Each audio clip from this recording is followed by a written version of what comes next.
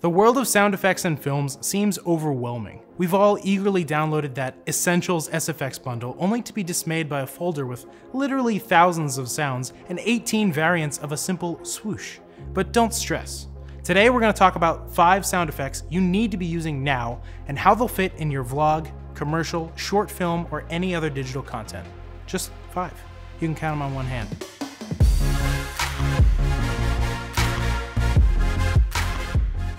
Number 1, the earthquake rumble.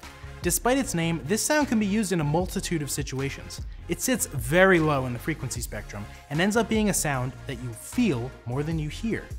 You can use it to build tension in a heated conversation, add suspense to an incredible product reveal, or, well, as an actual earthquake. Play with different volumes depending on how you want it to sit in your scene. It can be a barely audible accent or a comical roaring stomach growl. The rumble works best in tandem with other effects, so be sure to use the layering technique to get the most from it. Number 2, the swish. Not to be confused with the swoosh or the whoosh, just kidding. Of course you're gonna conflate them all because it's honestly very confusing and really not all that important. But here's a brief attempt at it. Think of wooshes as the biggest ones. Meteors flying through the air, a spaceship roaring over our protagonists' heads. A swoosh is a little more manageable in size. A broadsword swung with a great force, or a basketball shot from half court. And a swish is the smallest. An arrow zipping through the air, or a flitting bug jumping from branch to branch. Or forget all of that and just make noises with your mouth until your sound designer knows what the heck you're talking about. That's what we end up doing half the time and it sort of works out. The point is, all of these effects are essential for conveying motion. That can be motion of objects on screen or of the camera itself. They are widely used in a lot of vlogs for whip pan transitions and graphic animations. They are incredibly useful in fight scenes to help enhance the movements of a combatant's limbs or weapons. Familiarize yourself with the different varieties and use trial and error to see what works best for you in each situation. Number 3, the reverse cymbal. We all know the cymbal crash, infamously used as part of the score in Kubrick's 2001 A Space Odyssey,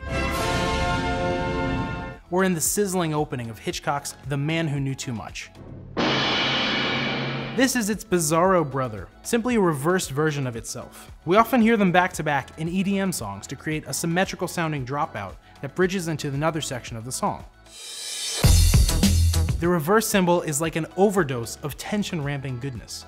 You can use this for a small reveal within a scene, maybe that one of the characters is holding a gun, or when a murder suspect is suddenly identified. But definitely use them sparingly because your content will rapidly approach parody if you use any of these effects every 5 seconds. Number 4, the hit. The hit is truly one of the most versatile sounds we have in our arsenal. Beef up a punch. Give some real weight to an on-screen title. Make sure your audience knows the importance of a location with a heavy hit on an establishing shot.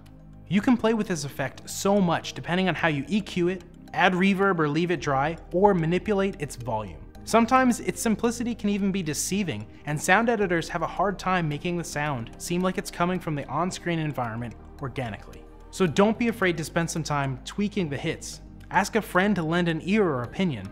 Hearing fatigue can really get the best of you when listening to some of these sounds endlessly for an hour or two. Number 5, desert wind. This one sounds oddly specific too, but desert wind can be used in so many different situations.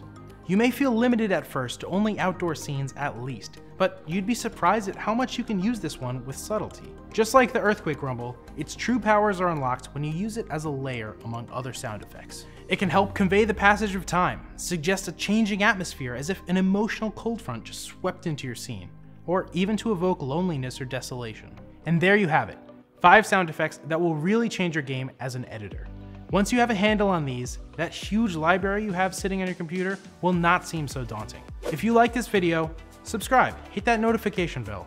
You can find us all across social media platforms at Deity Microphones. And leave us a comment below. Let us know what you want to see in our next video. The best comment is going to win a VMic D3 Pro. I'm Steve from Deity Microphones, and thank you for watching.